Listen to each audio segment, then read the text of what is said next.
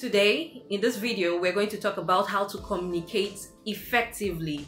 Communication is very, very important in humankind. In fact, in the animal world, everybody communicates. Amphibians, mammals, insects, everybody communicates. And it's been underrated. But when you sit down and think about issues in marriages, social circles, workplaces, even between kids and their parents, communication is the first thing they will tell you to address. So in this video, I am going to tell you how to communicate effectively. Stay tuned.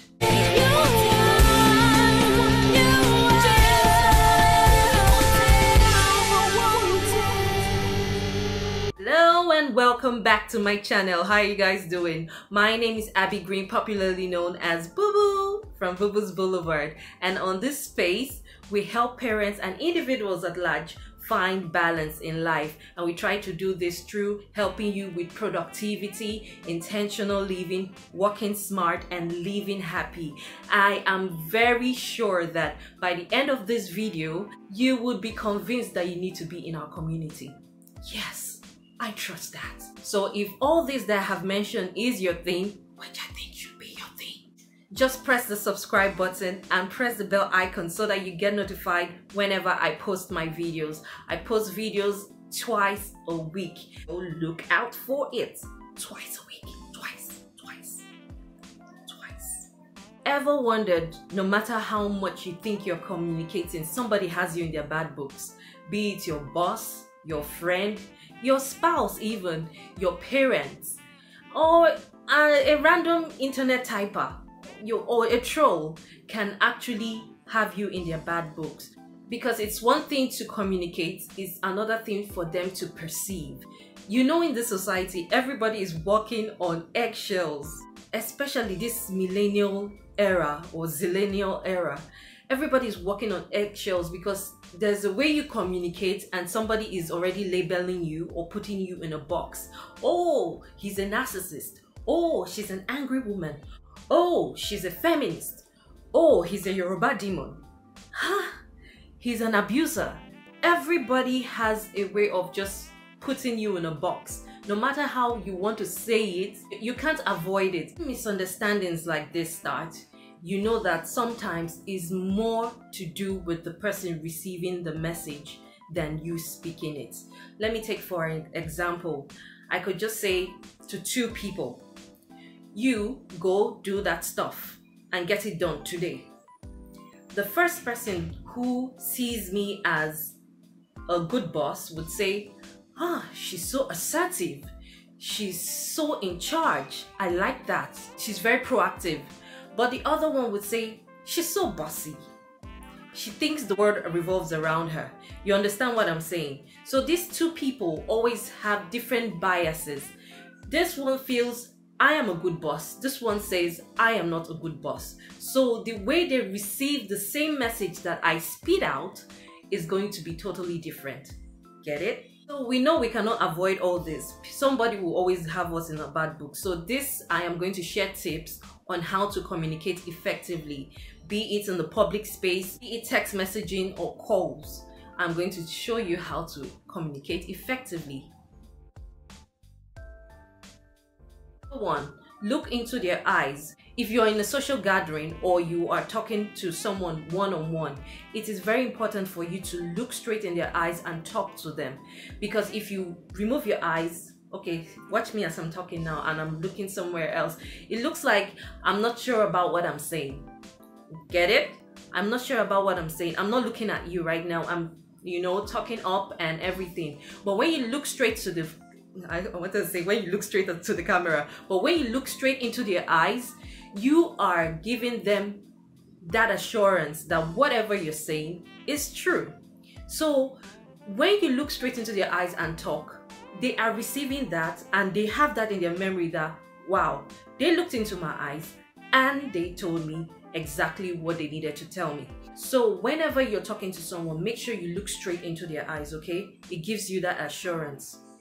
Get it? Number two, speak their language. I remember one time they told me to do a toast and this girl gave me this toast because she was like, oh, Happy, you know how to speak, you know how to do this, you know how to do that.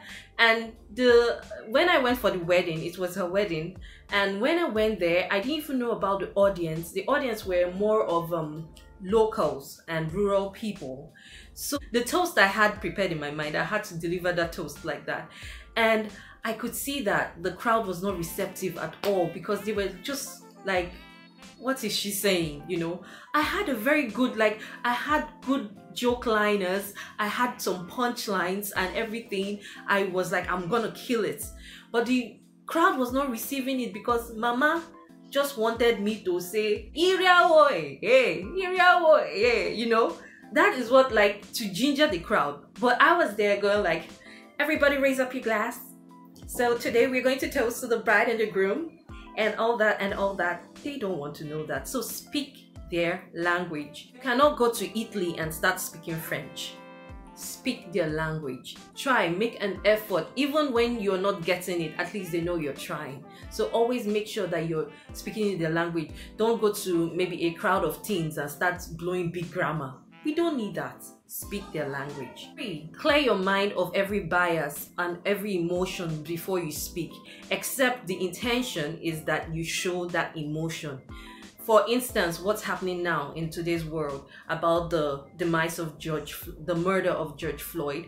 And if everybody's talking now, you know that everybody wants to put their emotions to it. This is not the time to remove your emotions and talk circumspectly. Yes, you have to sit down and remove sentiment sometimes when you need to go by facts. But in this era, a lot of lives have been taken, people have been hurt, so they needed to use their emotions to speak. This is a good circumstance where you can use your emotion to speak, okay? There's a line that says, it's not what you say, it's how you say it. So know that your delivery is very important.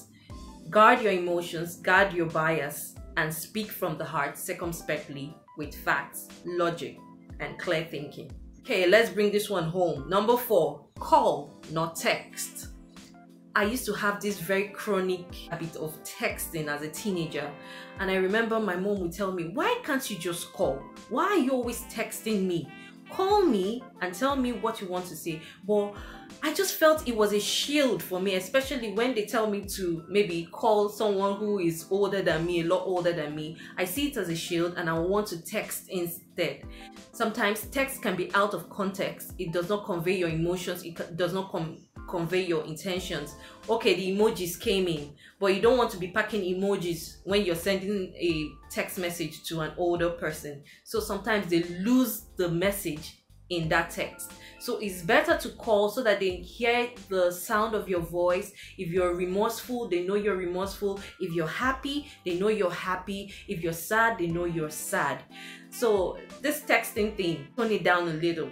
If it's your girlfriend, your boyfriend, anyone that you're texting, fine. But when it comes to people that really matter to you, like people you really respect, I suggest that you call rather than text. Now I'm going to shake a lot of people on this table. Number 5, read your text message and reply, or mark as unread. It's very rude to read a message and not reply. Even if you are so busy to reply, or except the person knows your schedule, it's best to just send them a text. There's always a ready text there. You could say, I'm in a meeting, I'm busy right now, I'm in church. But please always reply your text messages, because people actually take time to send a message to you. You read it, it has the blue tick, and you don't even bother replying. Come on, it's very rude. I don't really like to do that. No matter how busy I am, as far as I read, except I don't want to read it, as far as I have read it and there's a blue tick, I am replying you. BRB, be right back. It's very easy. If you have read the message and you're not ready to reply, just mark it as unread, okay? For all my texters, I have this bonus tip for you. This is a trick that I always do so that you can actually play safe in the world of manipulation and blackmail. When you're texting, I would suggest that you don't text in parts like, hello, how are you? What were you doing today? then you send in bits like that. No, I would suggest that you send a message in a full block. Say everything you want to say in a full block, then you send. That way nobody can edit or take out any message from it or add anything that was not supposed to be there. Get it? Get it? So that's my extra tip, my bonus tip for you guys. So I hope you communicate effectively. I hope these tips will help you. I hope to do another video of how to communicate effectively with your spouse. Leave a comment in the comment section if you want that kind of video, how to effectively communicate with your spouse, because you agree with me, that is one issue. In fact, counselors are always talking about it.